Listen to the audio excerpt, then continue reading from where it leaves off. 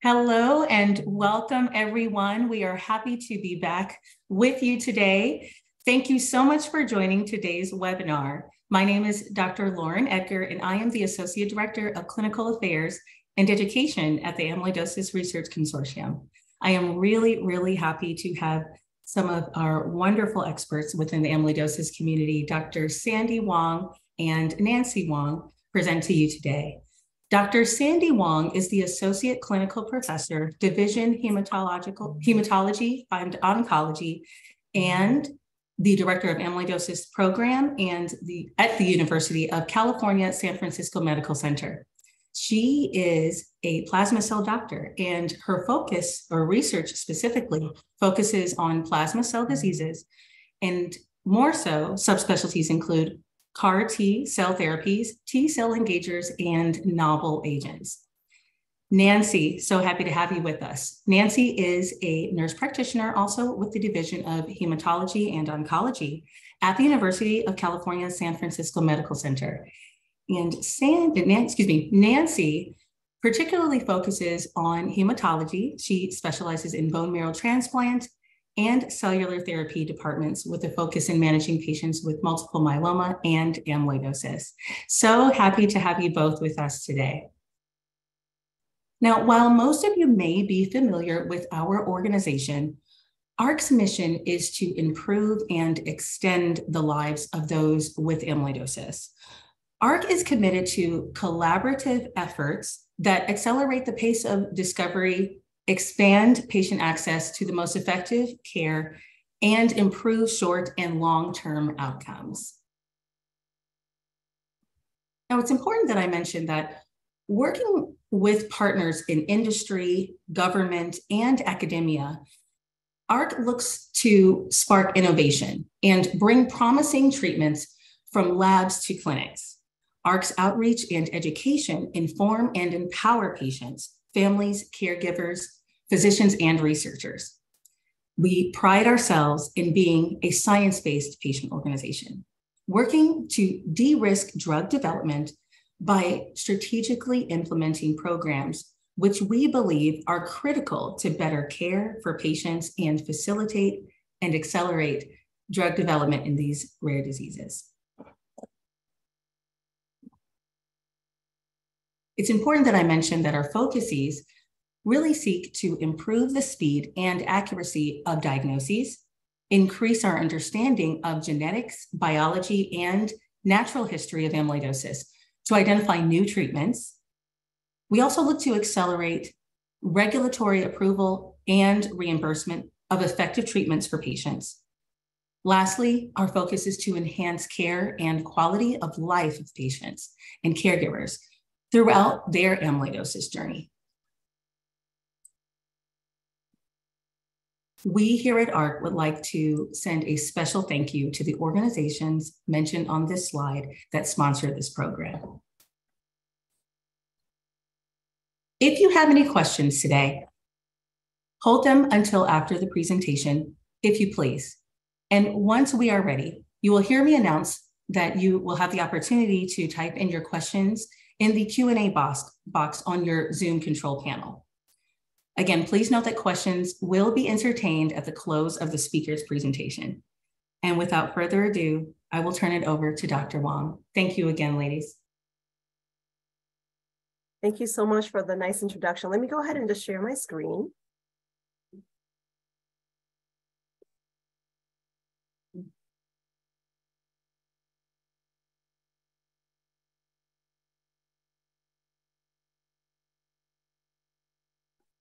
Switch the screens.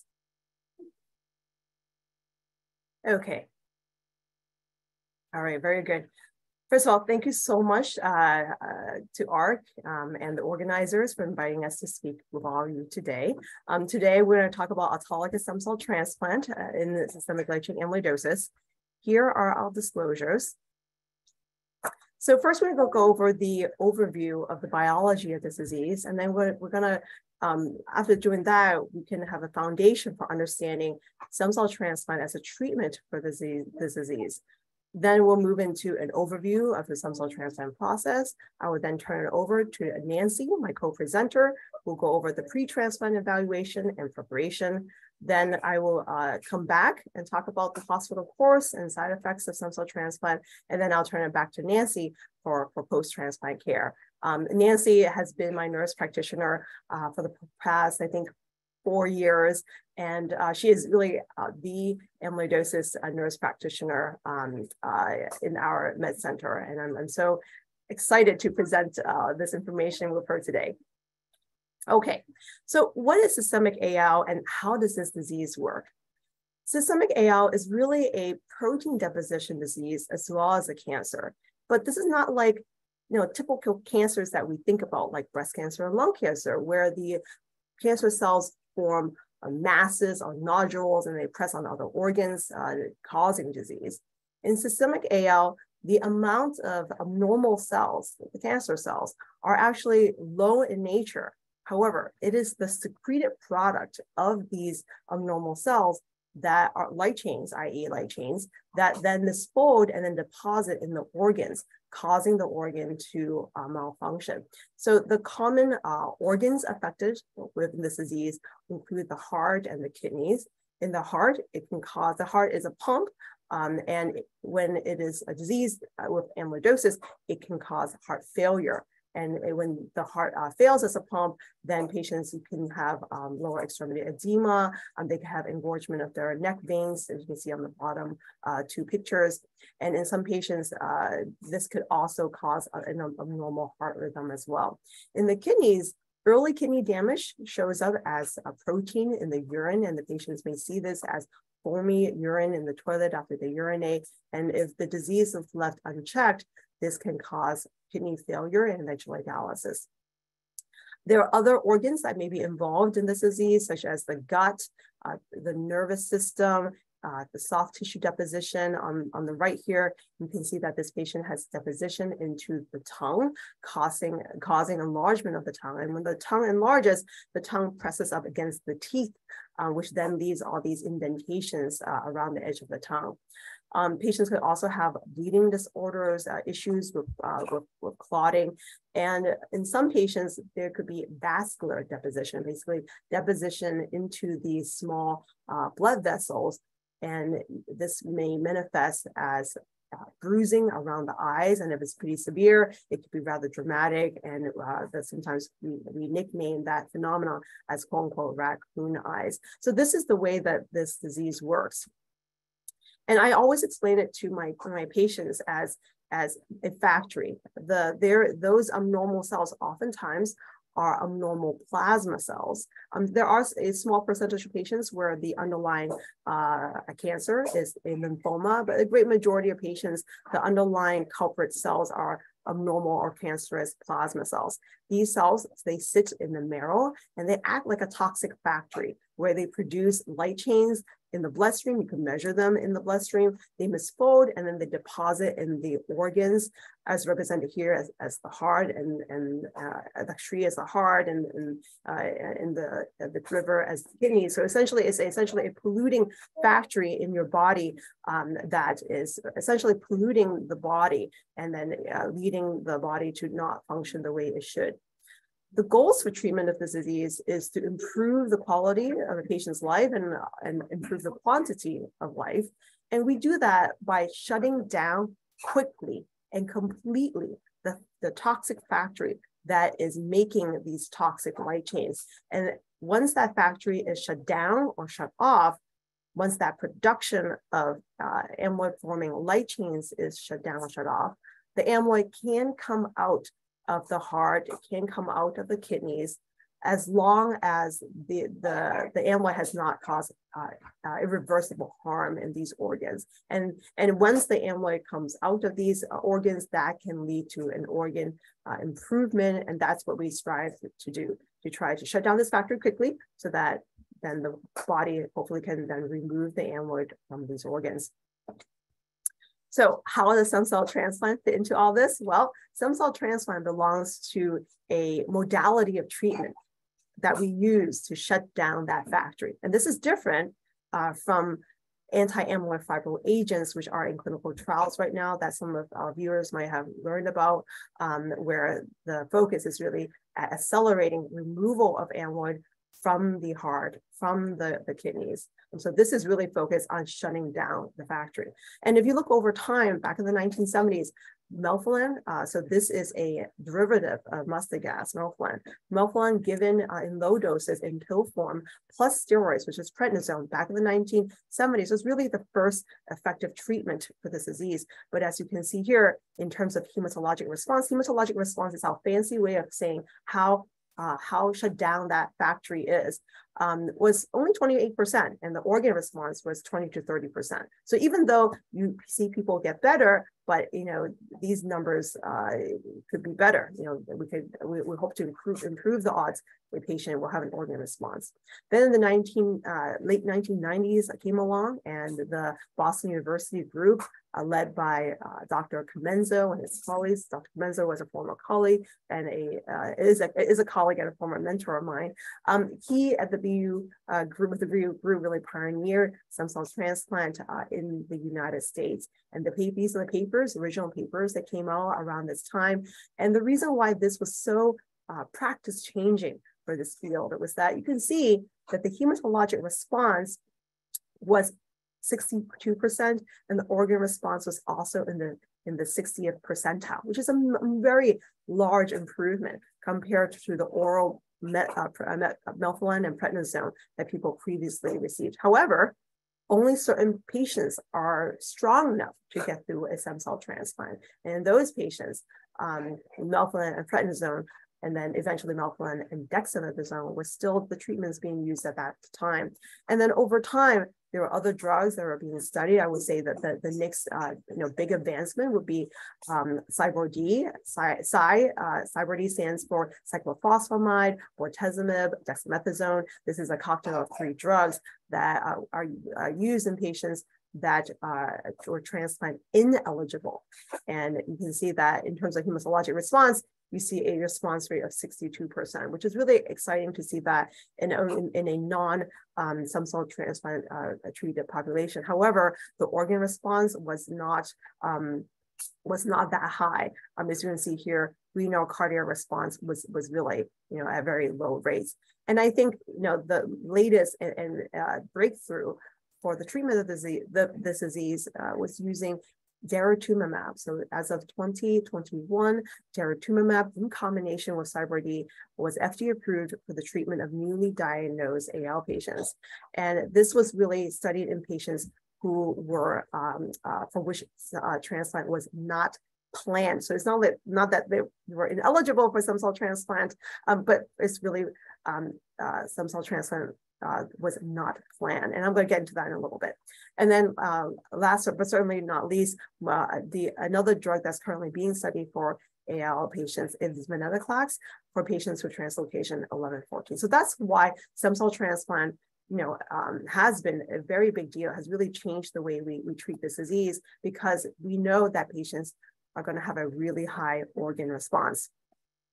Now, how is this treatment modality? How does this really compare with DARA-based treatment? So let's talk about the Andromeda trial. The Andromeda trial is the phase 3 trial that led to the approval of DARA CyBorD in patients with newly diagnosed AL. And this is a phase 3 trial where patients are randomized to DARA CyBorD versus CyBorD. And you can see here in terms of the response rate, at a median follow-up of 26 months, a VGPR, which is a very good partial response, or better, and this is, these are the response rates that are considered acceptable. Our response, this is the depth of response that is considered acceptable. VGPR and CR, which is complete response, was 79%, which is really, great. And compared to the CyBorD arm, you can see that this is a improvement over the control arm, which is the CyBorD arm. Now, in terms of the organs, you can see that at 6 months, the cardiac response with the DARA CyBorD arm was 42% compared to 22%. And that percentage goes up actually at the 18-month mark, where it goes up from 42 to 53%. So this is really exciting. And you can see the same thing being replicated in patients with renal amyloidosis.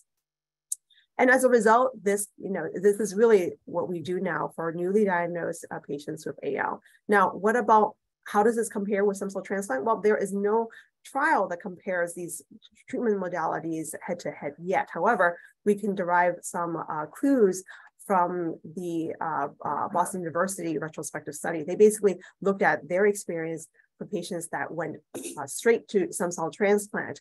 And if you can see here, those who achieved a VGPR or better was actually quite comparable, around 74%. And at 6 months, renal response was 52%, cardiac response was 42%. So also, very comparable to what you're seeing with DARA-CyBorD. These are obviously cross, study comparisons. So we have to take it with a grain of salt, but this is what we have so far. And a lot of patients ask me, well, with a stem cell transplant, like if I do this, how long does it take for this disease to relapse? And it's anywhere from 2 to 4 years, depending on which study you're looking at. Now, what about the DARA-CyBorD study? What about the Andromeda study? At what point did patients relapse? We actually don't have that data yet because the long-term readout for that data has not matured. So we're still awaiting those types of results. So who goes to stem cell transplant? Well, you do have to be transplant eligible, and we're going to talk about what that means later. You have to be strong enough to get through a stem cell transplant. So what do we do for patients who are strong enough to get through a stem cell transplant? What we start out with is DARA-CyBorD, and then this is where the gray area is, and where and I think a lot needs to be learned about patients that what to do with stem cell transplant after this.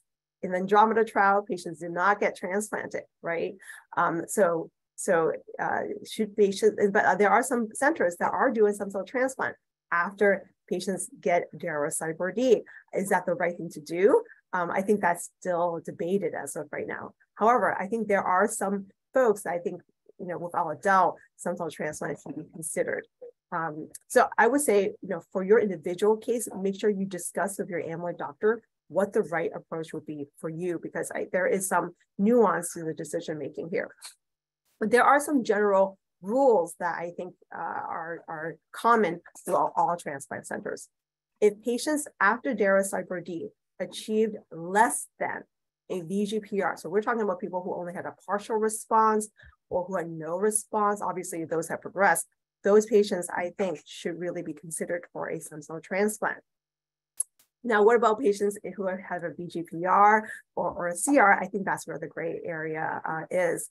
At UCSF, what we do is after getting the patient started on DARA-CyBorD, you will know very quickly in the first month or so whether or not a patient achieves a VGPR or better. In fact, it only takes 2 weeks median for someone to achieve a VGPR or better in the Andromeda trial.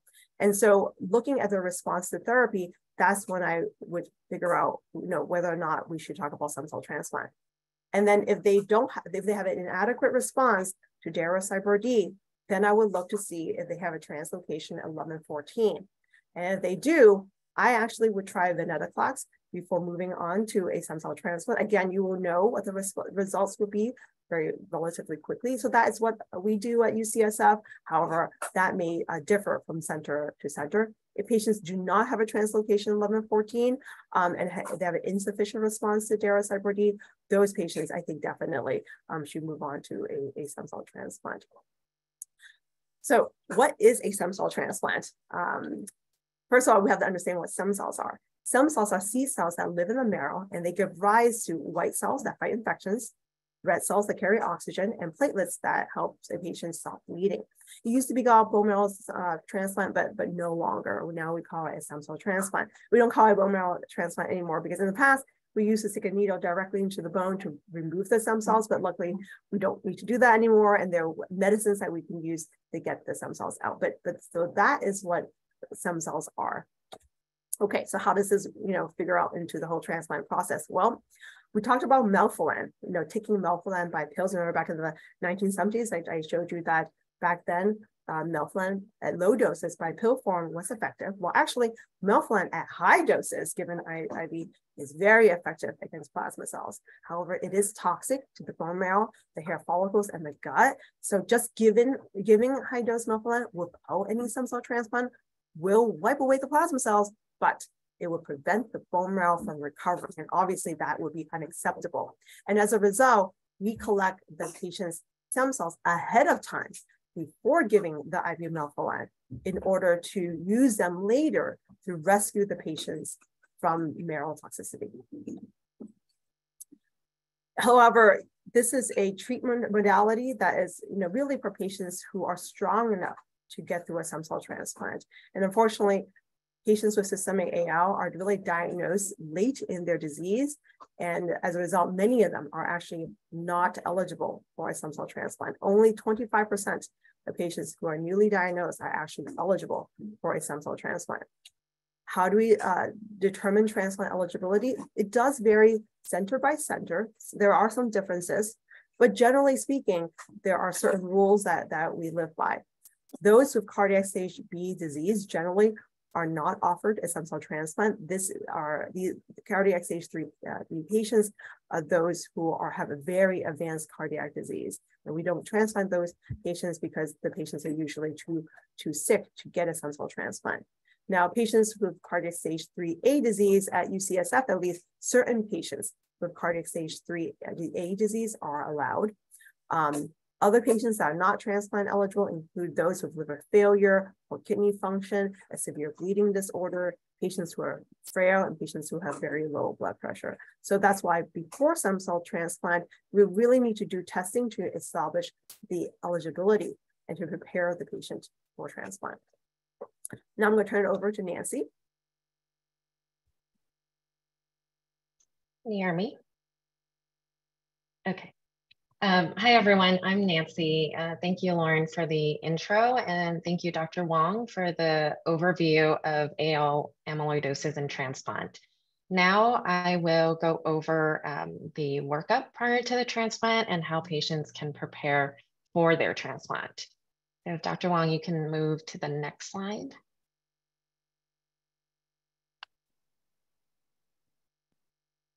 Thank you. In preparing for the stem cell transplant, first of all, the discussion needs to happen. Is an autologous stem cell transplant the right approach to your treatment of AL? And once that's decided, you will meet with a transplant coordinator. This person will basically be your go-to person in preparing for the transplant. They will help guide you through the steps and organize any workup that needs to be done. And part of your transplant team may also involve a nurse, advanced practice provider, like a nurse practitioner or a physician's assistant, and then a social worker. This is the minimum. There could be other parties involved as part of the transplant team. Other resources that your transplant center can recommend or offer, maybe some additional reading materials.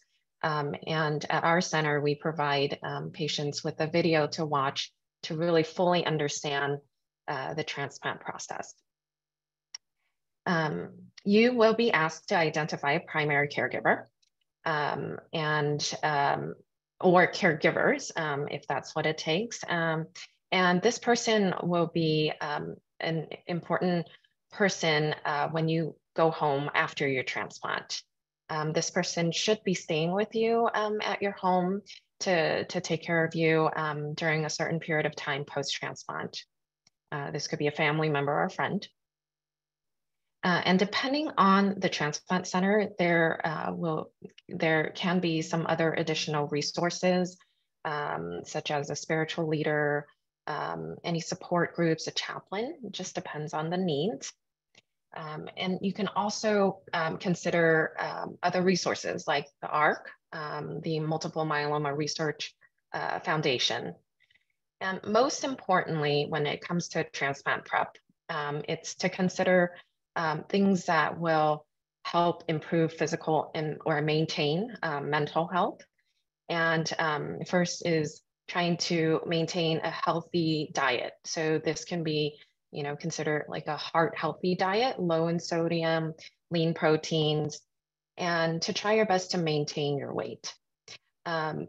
Also trying to stay mentally and physically active as best as you can. And this is probably not the best time to make any dramatic dietary changes.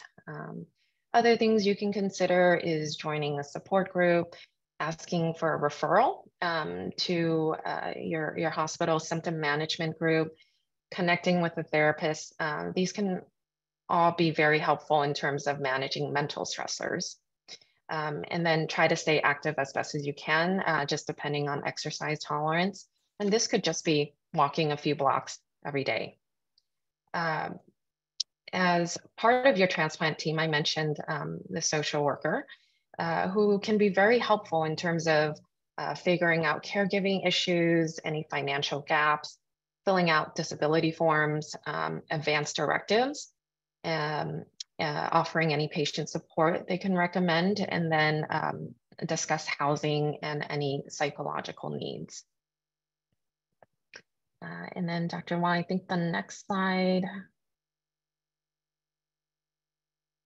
Okay, so in terms of transplant workup, this can vary depending on the transplant center, but will likely consist of baseline lab work, urine tests, and also including some transplant specific lab work. This is where the transplant coordinator becomes very helpful in terms of setting up all these various tests. Included in the workup is an EKG, an echocardiogram. This is to get a good sense of the your baseline heart health, and then a pulmonary function test for baseline lung function. A bone marrow biopsy often is done prior to the transplant to reassess the disease status. And then a current dental exam to ensure that your dentition is in good health to help minimize any risk of infections and complications. And then the next slide, Dr. Wong.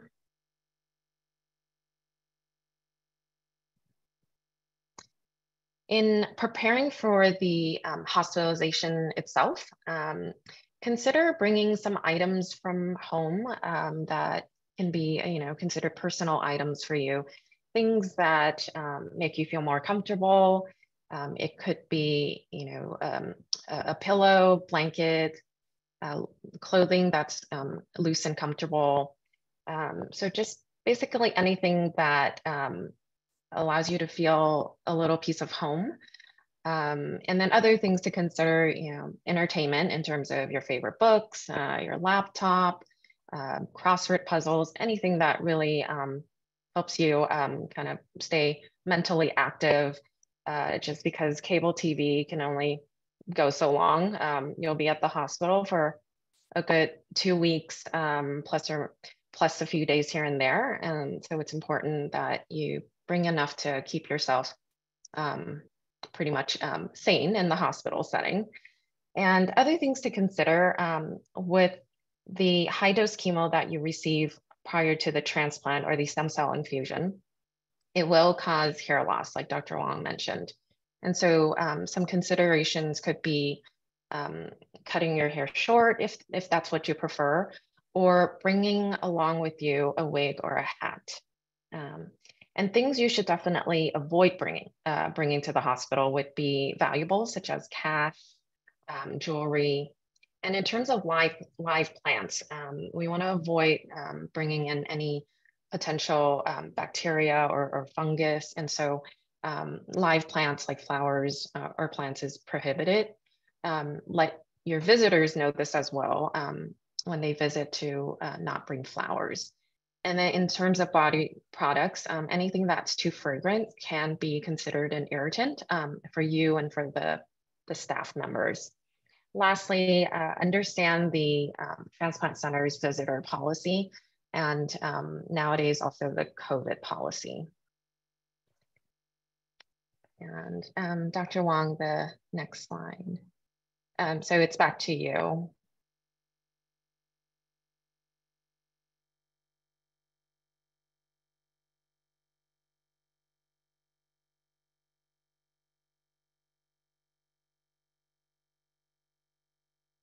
Sorry, I was on mute.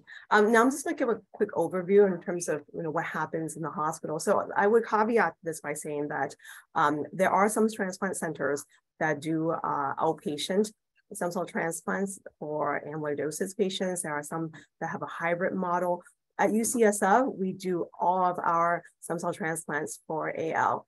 Actually in the hospital, and we're going to go over why, because you're going to see there are these side effects that we want to catch and treat the patient promptly if it comes up. So at our center, we do all stem cell transplants in the hospital. We offer outpatient transplant really only for patients with myeloma without amyloidosis, of course. Okay. So what happens first? First, we have to mobilize the stem cells. And we talked about earlier that in the old days, we used to use a needle to take the stem cells out. Luckily, we don't do that anymore. We use these drugs, Zarcio or Mozobel, that go by multiple names, but essentially these are medicines to lure the stem cells to come out of the marrow and into the blood, where we can actually collect them. And these drugs are given over multiple days. And in order to really kind of rev up the marrow to get them, lure them out into the blood. As a result, because the marrow is in the bone, patients very commonly with Zarcio experience bone pain, but that can be treated with Claritin and Tylenol very effectively. If Zarcio by itself is unable to yield, to move enough the stem cells into the blood, we give a second drug called Mozobel, and Mozobel can cause some diarrhea, usually mild, and treated with Imodium. And during this process where you're getting these shots and getting the stem cells to come out into the marrow, specifically for amyloidosis patients, the additional side effects that we watch for is the rare side effect of experiencing rupture of the spleen. And that is usually a very sharp pain on the left side of the abdomen. Patients during this time may also experience shortness of breath, worsened leg swelling, and low blood pressure. And for us, for patients with amyloidosis, we even do this portion of the process in the hospital. There are some select patients I would feel comfortable doing a mobilization as an outpatient, but most of our patients are actually in the hospital during this time as well.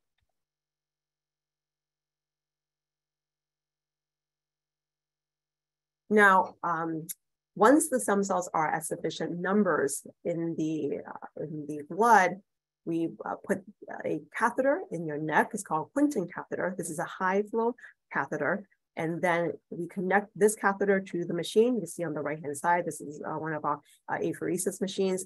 This machine will take out the blood, spin out the stem cells, and put the rest of the blood back into the patient.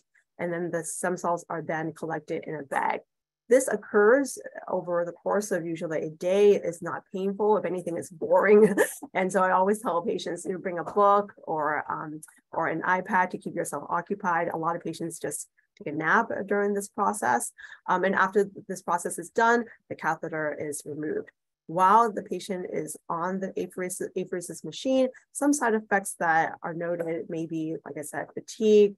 And because of the volume shifts, that can precipitate shortness of breath, low blood pressure, or worsened swelling in AL patients specifically. And some patients have low calcium because of the blood thinner that we use to keep the tubes non-clotted. And we'll be checking that level if some patients may need some calcium repletion. I would say very rarely, especially for amyloidosis patients that collect only in the course of a day. Okay, in terms of the stem cells, now that the stem cells are there, they are then frozen away. In the meantime, patients will then get the high dose melphalan. And the day that the patient get the high dose melphalan is called day -2. The next day is a day of rest, that's day -1. And the day after that, which is day 0, that's when the stem cells are wheeled to the bedside and they're thawed at the bedside. And then they are hung on an IV pole and jerked back into the patient as if it was as a blood transfusion. And then the stem cells will enter the bloodstream. They know to go back to the marrow to reestablish themselves. And then the patient is monitored for side effects. I'm going to go through the schedule in the next slide, but generally speaking, what we're looking for is that the blood counts, i.e. the white cells, the red cells, and platelets will decrease, and then they will get better. And the white count will go all the way down to to 0. So don't be alarmed if you see that occur. And then subsequently, after the counts are low for a few days, then the white count will start to recover. And usually the white count is normal by day plus 14. The patient is usually discharged at that time, and the patients then could go home and then follow up in clinic.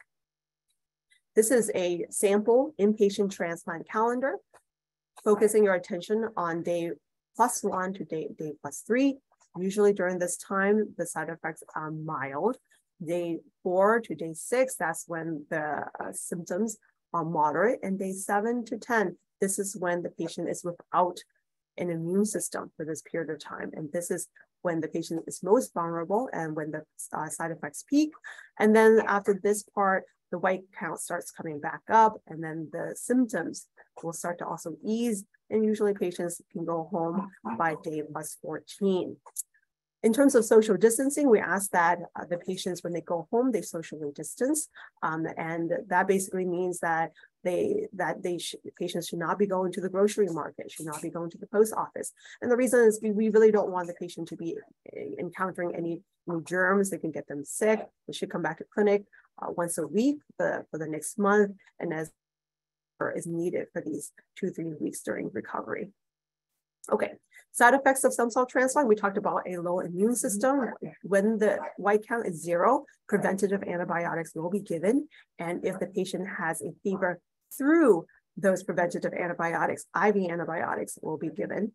Patients may have decreased appetite, nausea, vomiting, diarrhea, and in patients with AL specifically, we need to monitor for bleeding from the gut. And sometimes the platelets will have to be maintained at higher levels in order to prevent bleeding.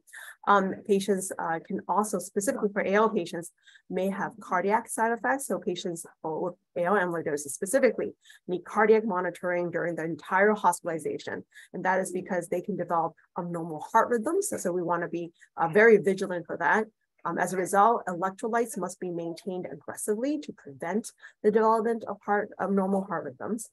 Patients may also experience volume overload, so we have to really be careful about how much fluids we're putting in a patient and how much fluids are exiting the patients, and patients are also weighed daily. Also, the other things that to note, there is a mortality risk associated with stem cell transplant. Around 3% in the first 100 days, and mostly due to infection. So that's why we're very vigilant when it comes to infection. And there is, albeit small, but there is a present risk of a 25 years risk of developing MDS, AML. This is essentially leukemia. So there are secondary malignancies that we watch for long-term for patients that have undergone a stem cell transplant. The criteria for discharge, I kind of alluded to it a little bit. There's got to be a improvement in white cell counts. The transfusion needs must be infrequent. Nausea, diarrhea have to be well managed so that the patient can eat and drink without the assistance of IV fluids and can take their medications. And obviously, any infection, if it occurs, must be controlled without further fevers. Okay, I'm going to turn it back to Nancy for post-transplant care. Thank you, Dr. Wong. If you go to the next slide. So now I'll go over the recovery stage. This is when counts are adequately recovered and patients can now return home. Oftentimes, this is a time when patients can be very eager to go home. They've been in the hospital for a good 2 weeks, but at the same time, there is a lot of anxiety surrounding going home because you go from having a nurse on standby 24/7, and then now you won't have that service available. Just know that the care does not stop when you leave the hospital, that it continues into the clinic. And then keep in mind that your caregiver was given a list of responsibilities and that they are there to help. Your transplant team is really just a phone call away, so you're never, alone.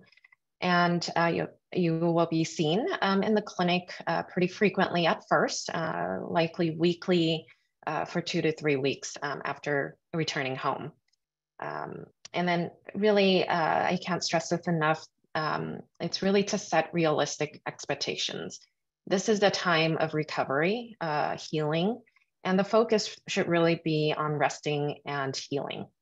And this is not the time to, get all your household chores done, to run errands.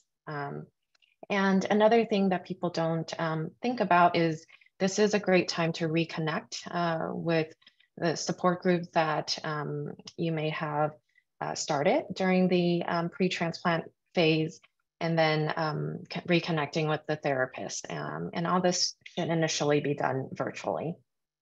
And next slide, please. And really, if something doesn't seem right, make the phone call to the clinic and ask.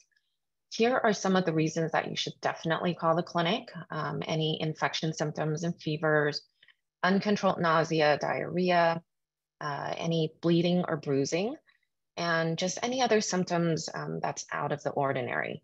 Your transplant team's nurse is an expert at triaging symptoms and recognizing any symptoms that might require immediate attention versus side effects that can be managed at home. So don't be afraid to call and ask. Next slide, please. And I was trying to be creative here, but here are some of the things that you should consider avoiding. So Advil, Aleve, and aspirin are all known to have blood thinning properties or increased bleeding risk. And especially in the post-transplant setting when platelets can be lower than normal, these are drugs to avoid.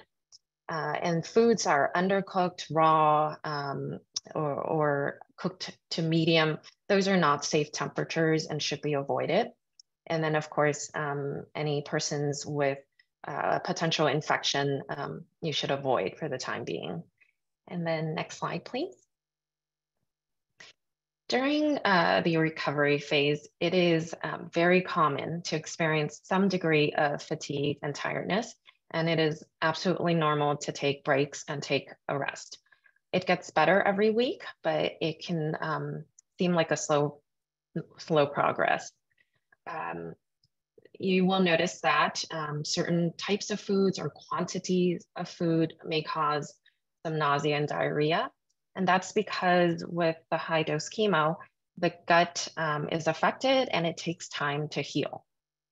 So at that time, it may be good to consider eating small and frequent meals or foods that are less greasy or acidic. The most important thing you can do for yourself is to hydrate well. So aim for 2 liters of fluids a day. Caffeinated drinks are okay in moderation if it gets you through the day, but it is not counted in those 2 liters a day. And in terms of driving, there usually will be restrictions in terms of no driving for the first 30 days post-transplant date. And so this is the responsibility of the caregiver, or if all you have is a Uber driver, that's fine too, but you will not be driving for those first 30 days. And like I said before, clinic visits are pretty frequent in the beginning, and then it starts getting less frequent from there. During these visits, blood work will be checked and carefully monitored on a weekly basis. And the reason for that is because of potential needs for transfusions. So I usually tell patients to plan for a full day in the clinic, to bring snacks, bring entertainment, bring a lunch. And after the blood work comes back, then we'll be able to tell if a transfusion is needed. And if not, then you get the rest of your day back. Because of the fatigue, sometimes there can be some difficulty with short-term memory. And so it may be easier to just keep a symptom diary and you bring that to your visits. If you plan on returning to work after your transplant, let your employer know that you will need at least 2 to 3 months to recover, just so that they can anticipate when it may be safe for you to return to work. And in terms of the immune system, it can take anywhere between 3 and 12 months to fully recover. That just depends on the individual. Okay, Dr. Wong, next slide, please. when identifying a caregiver, these are the things that your caregiver will be doing. So like I mentioned before, driving to and from the clinic and helping prepare the house for your return home, and then also to maintain a clean home when you do return home, to make those grocery runs so that you can maintain social distancing, to help prepare meals when you're feeling too tired. And it is important to, eat fresh meals rather than takeout or leftovers. And then if you have any pets, that they should be the ones to clean up the feces, to clean the litter box. And before the transplant, it would be good to make sure your pet's health is addressed in terms of them being fully immunized, that if they need any vaccines or anything like that, or checks for parasites and infections, that it's all done before you return home. And then the caregiver can also help with medications if needed. And next slide, please. In terms of visitors, so this is after returning home, it's probably a good idea to limit visitors to small groups. So for example, 2 people at a time. Screen visitors for any infection symptoms, and kindly ask them to reschedule if they had a recent infection or cold, or if they were recently exposed to any of those live viruses that are quite contagious, like shingles or chickenpox, or if they had a live vaccine that could be risky to you. And when they do come to visit, ask them, can you please wash your hands?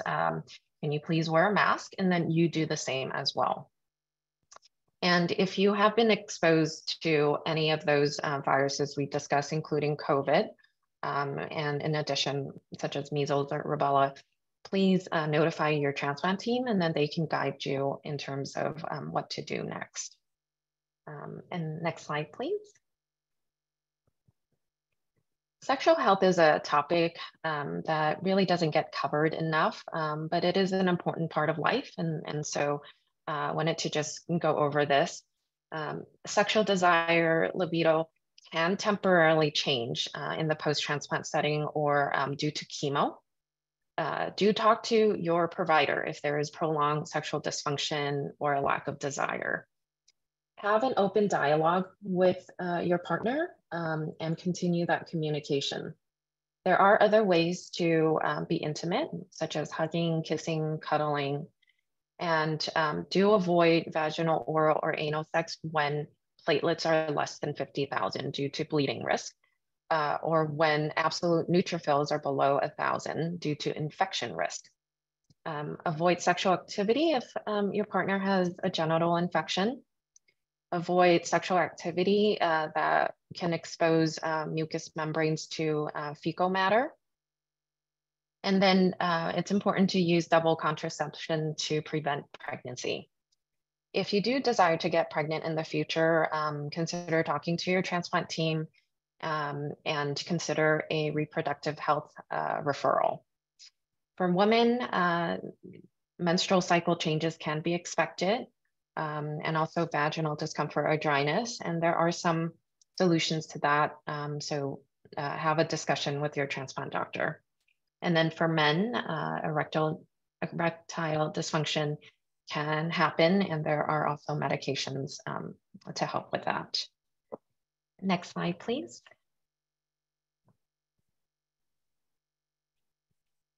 And lastly, in terms of long-term survivorship, post-transplant, there will be a repeat bone marrow biopsy. And then after that, your transplant doctor may discuss the importance of maintenance therapy if it's indicated. And this is really to maintain the progress of the stem cell transplant and sometimes to further deepen the response. At most centers, post-transplant vaccines will be recommended, but in terms of the specific vaccine, that will be specific to your transplant center.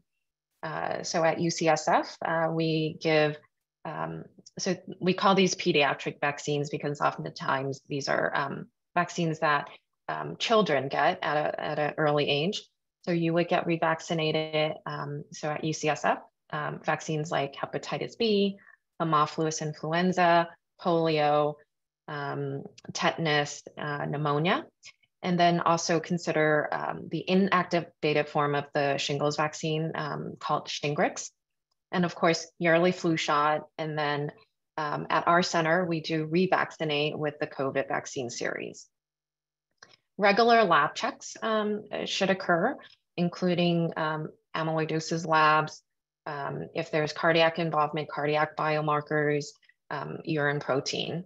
And then, like I said, bone marrow biopsies may be recommended on a yearly basis and imaging if necessary. And other healthcare maintenance things to take care of.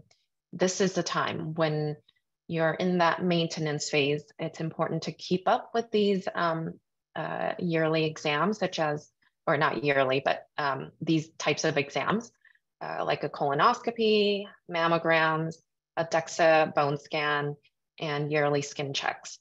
And this is a very important time to address, quality of life issues. So let your care team know if the maintenance therapy, if there's just too many side effects, and we can adjust things accordingly. And I think that is all I have. I think the next slide would be for questions.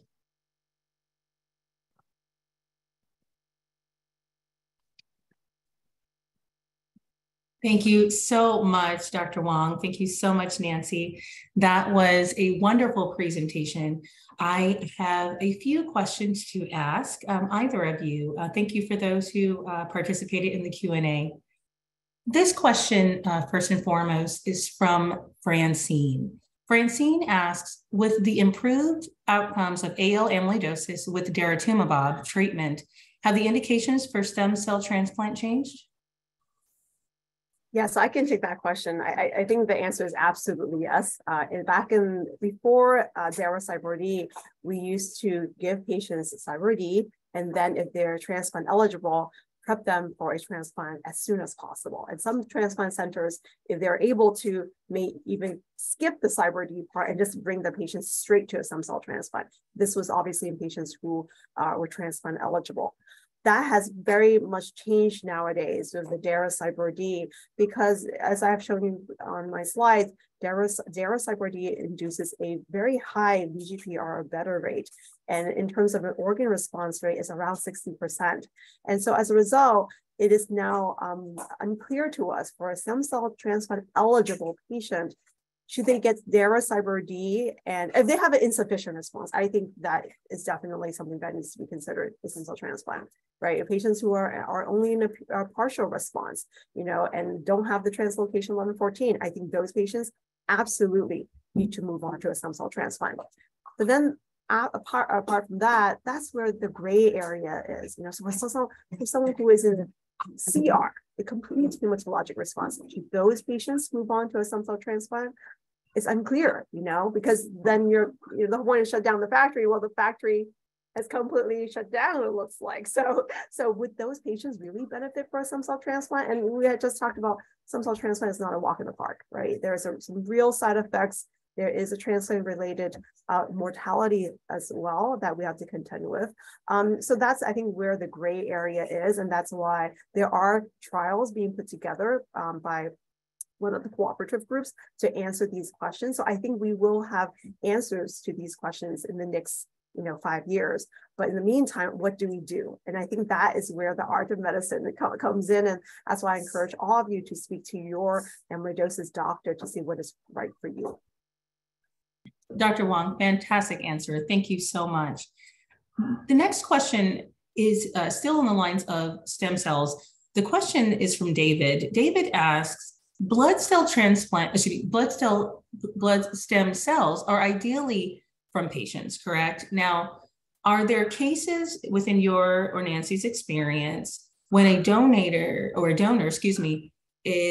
comes from an identical twin? Again, the ideal is from the patient themselves. But has there been cases where a donor, such as an identical twin, has been appropriate? And if so, how is that decision determined? So what this patient is, this person is referring to is called a syngeneic stem cell, autologous stem cell, syngeneic stem cell transplant, minus the autologous, it's not your own cells. So actually, in AL amyloidosis, that actually, has not really been reported in any sort of large series, because that is not common, obviously, to have a twin that's identical. But that has been reported in myeloma, our sister disease, in myeloma patients. And in my 6 years here at UCSF, I've seen one syngeneic stem cell transplant for myeloma. It's in our whole group. It's very uncommon to do those types of stem cell transplants. So there's a few considerations in the literature that we can refer to. The first question that usually the patient asks me is, hey, if I have a twin, can I use their stem cells? And maybe one, is it more likely to cure me of this disease? Because right now, AL amyloidosis generally is thought as not a curable disease. And then the second question is can I then bypass the issues with the side effects of getting the stem cells out from me? Those are usually the two questions I have heard about, at least that particular patient had asked me. And so in terms of the first question about curability, I think there are reports in the myeloma literature, these are old reports, that it does not seem, at least in our sister disease, to be a way to cure patients, number one. Granted, these are just small, case reports and things like that. And then the second question about, bypassing the issues with bypassing the side effects of actually collection. Well, you trade that in, unfortunately, for other potential side effects.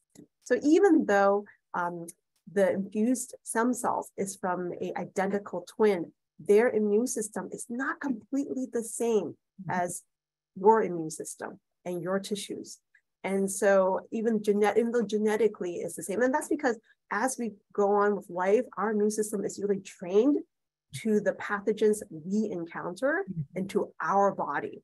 And so, so you trade those side effects in terms of getting collected to, potentially more risk when it comes to more side effects when the stem cells get put back in, because there is something called post-transplant engraftment syndrome, where essentially, and this can even happen with your own stem cells, but it's really uncommon, but maybe higher with stem cells from other people.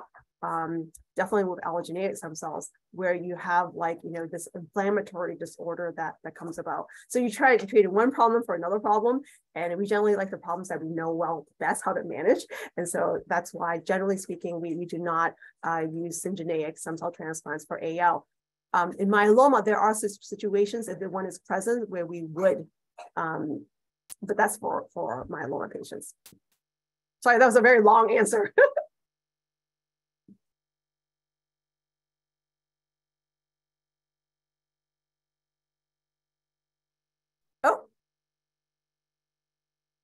I think, Lauren, you're frozen. Lauren, I think you're frozen. I guess my very long answer causes screen to freeze. I can see the question. Yeah, we can move on to some of the other questions. I can take a simple one here. Yeah, I think someone says how is it safe for pets to see do you want to read the question? Yeah, it says, this is from Lesia. After discharge from the hospital, after the transplant, when is it safe to see my dog? And pretty much it's safe to see pets. Just make sure there's cleanliness and don't, deal with the feces and minimize any kissing, anything that introduces potential bacteria into your mouth or mucous membranes. And then Dr. Wong, do you want to take, I don't know, can you read the question? Can you see the question and see which one you want to? Oh, I think, yeah. Marguerite, do you want to take over? Yeah. Well, Nancy and Dr. Wong, thank you so much for your time this afternoon. For all of our attendees who did drop questions in the Q&A box, we will be following up with you to provide direct responses to your questions. Thank you all so much for your time today. It was an awesome presentation. And please take a few minutes to fill out the survey at the close of the webinar. It'll pop right up on your browser for you. And thank you all for attending, and hope you all have a great afternoon. Thank you so much. Thank you. Bye.